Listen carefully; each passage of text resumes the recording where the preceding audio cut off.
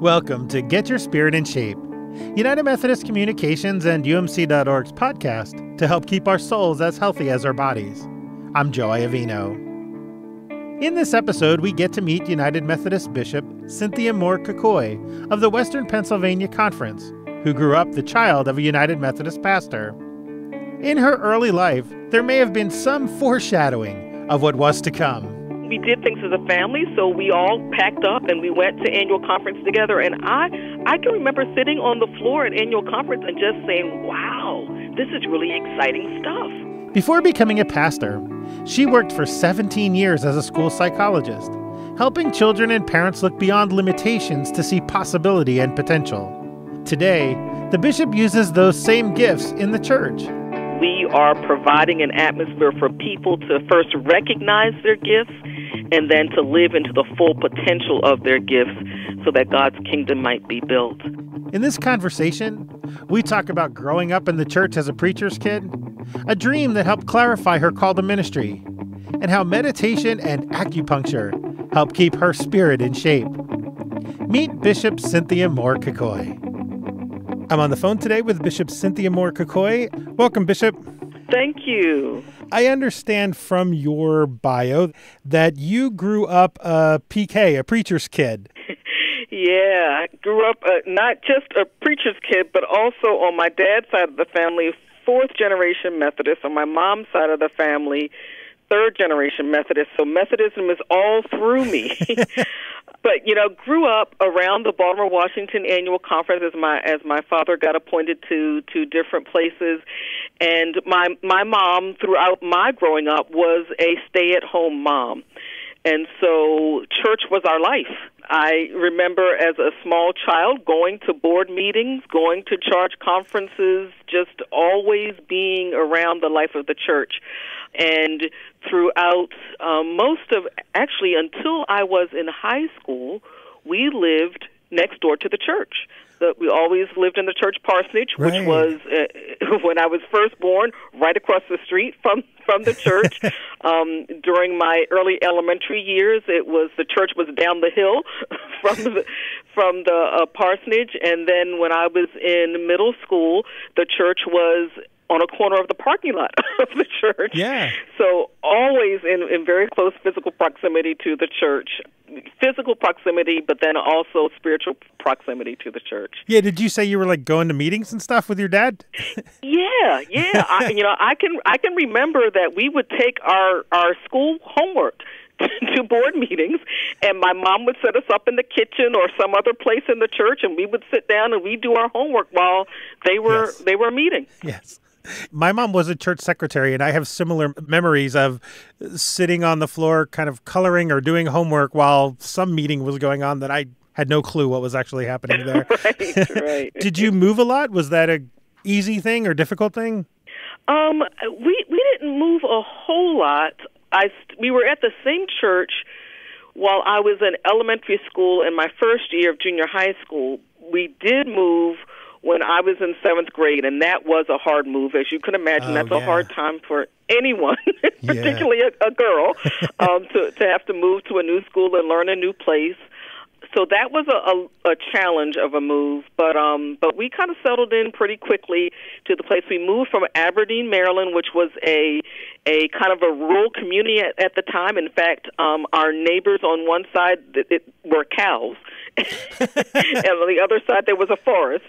We moved from that setting to Silver Spring, Maryland, which is an urban setting. Yeah. And so I had to adjust to that, a different lifestyle, and also new kinds of friends. But the church really embraced us. And quickly I gained some good friends that went to school with me and were part of the church, because the church was very active and had an active youth group. So that made a difficult transition easier than it could have been. Sure. What were some of the fun things about being a preacher's kid? Being a preacher's kid, I can remember a lot of church dinners and that being fun. Yeah. Helping out for those church dinners. And then my parents my mom and dad were very involved in the church, and we often had church meetings in the parsonage.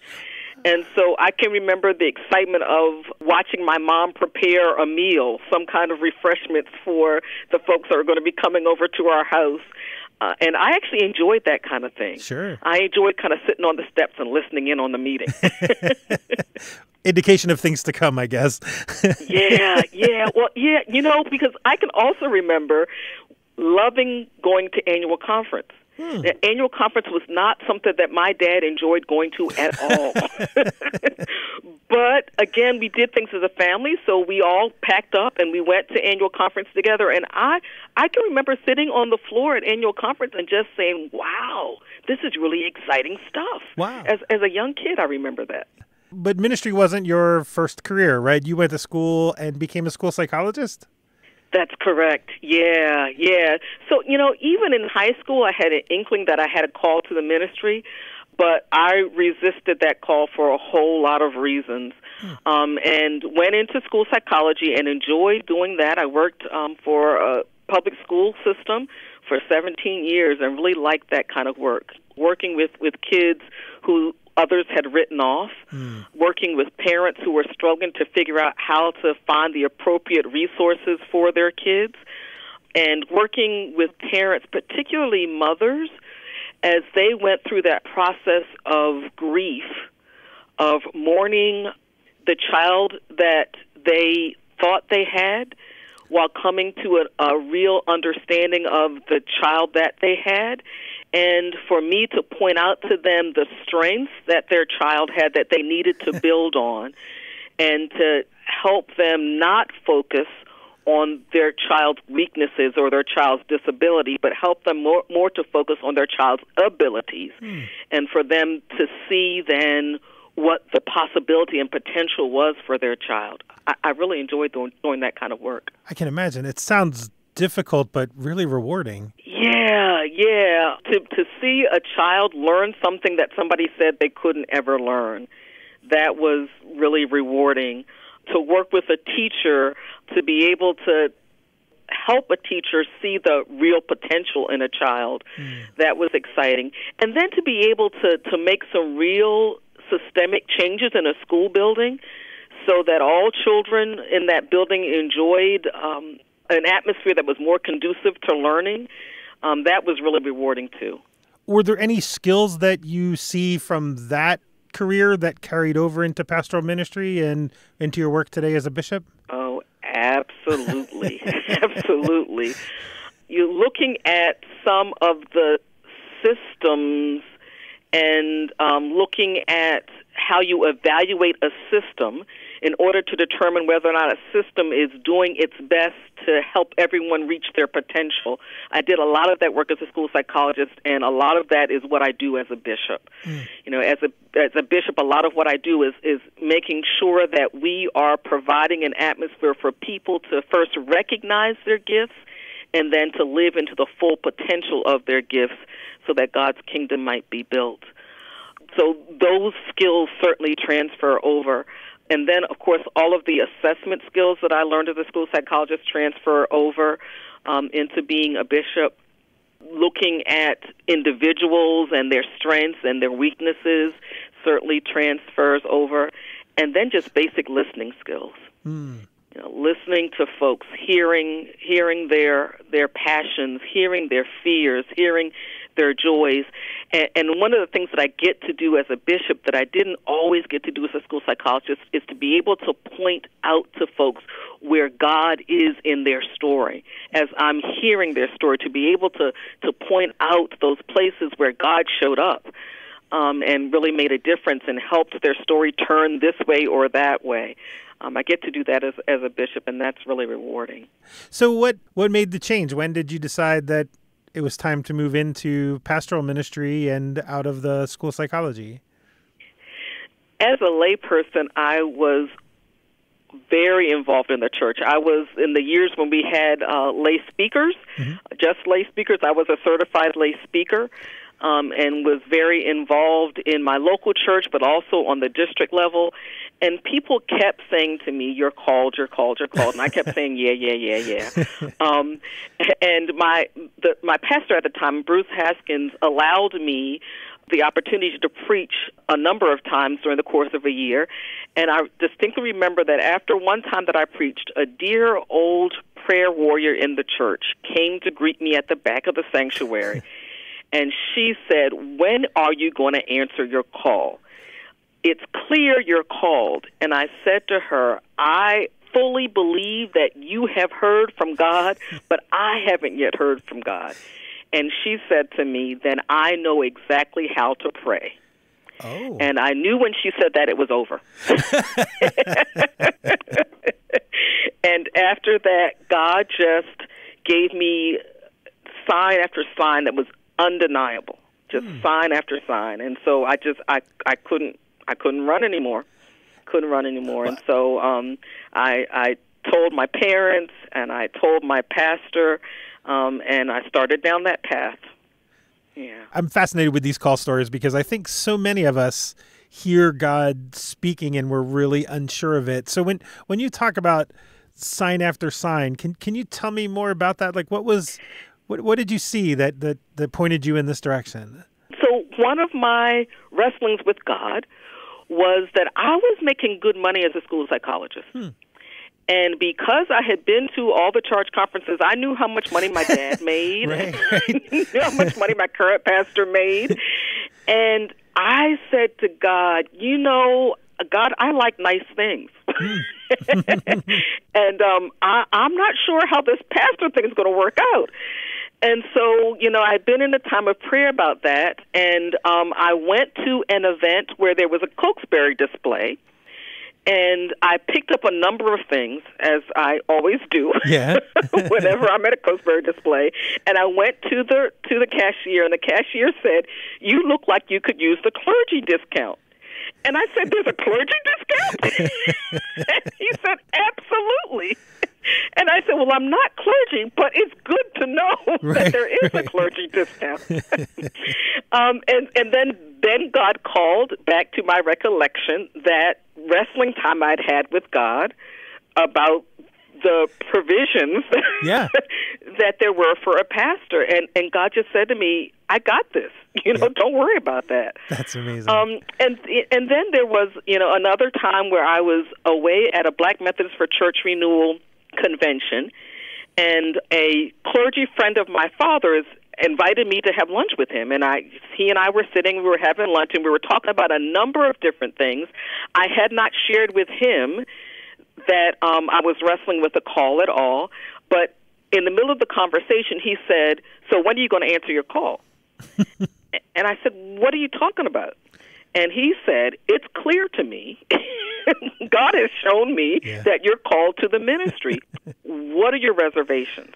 Oh. Yeah, and so he and I had a conversation about my reservations, and he helped me to see how God had already made a way in the midst of all the concerns that I had. And then another thing that happened was I had a dream. In the dream, there was a real high pulpit, and I felt as if I was being pulled or drawn to that pulpit. And I said to the force that was pulling me there, "That's not my pulpit, that's my dad's pulpit." And the force that was pulling me there said in a voice that I could hear, "No, that's not your dad's pulpit, this one's for you." Wow. Yeah. That's a now, powerful vision. Part of my wrestling had been that my personality is completely different than my dad's. Mm-hmm. My dad was a shepherd type pastor, and I'm more of an administrator type pastor. So I had been wrestling with that I'm not that person. I'm not my dad. Yeah. And then I had that dream. Yeah. Now you're a bishop, and I know that being a bishop is a super busy job, but what do you do when you have some free time? What do you do just for yourself to relax? So I am madly in love with the man that I'm married to, Raphael Koikoi, and so we try to spend as much free time together as we can. We try to make sure that we have to schedule date nights. Wonderful. So, we schedule time to, we like to go out to the movies, or we've been learning about the restaurant scene here in Pittsburgh, and we've been spending some time eating out, which has been fun. Good. And I also like to sew. So when I do have some free time, I do some sewing. The robe that I typically wear when there are formal events where we have to have a white robe for, I wear the robe that I made. Oh, wow. I like to take time out to do that. It kind of calms me down a little bit. That's fantastic. So the question that I ask everybody that I have on Get Your Spirit in Shape is, what's a practice that you use to help keep your spirit in shape that you would recommend that others try? I've got a couple. One is meditation. I've got a meditation tape that I listen to when my mind starts racing a lot. It really helps me to empty my thoughts so that I can hear from God. So if there's a decision I need to make, I put on that meditation tape. If I'm stuck in sermon writing, I put on that meditation tape. I also like to do lectio divina, and I often try to combine that with meditation. That really helps me to focus on God's Word and to hear God's way in new and relevant ways. And then lastly, I've found that combining meditation or lectio divina with acupuncture is phenomenal. Wow. I've had some real times where I have felt the presence of Jesus Christ with me while meditating and doing acupuncture. It's really been, I've had some phenomenal experiences. How did you, I'm just curious, how did you get exposed to acupuncture? Well, I used to go to a doctor. He since has died, but I used to go to a doctor who was trained in both Western medicine and also in more Eastern types of medicine. And so he was an internist, but also did acupuncture. And I was going through some health issues, and he suggested acupuncture. And because he also was very spiritual, he suggested to me, he said, I know you're a woman of faith, why don't you try praying while you're undergoing this acupuncture? And I did, and it was phenomenal. Wow. Well, I just want to thank you so much for being a part of this today and for having this conversation. Well, thank you so much for all that you're doing to help make bishops more real. I appreciate that. Thanks. That was United Methodist Bishop Cynthia Moore-Koikoi of the Western Pennsylvania Conference. To learn more about her, go to umc.org/podcasts and look for the page for this episode. To hear more conversations from our bishops, look for Bishops' Personal Faith Stories, also at umc.org/podcasts. Thanks for listening. I'll be back soon with another conversation to help keep our souls as healthy as our bodies. I'm Joy Avino. Peace.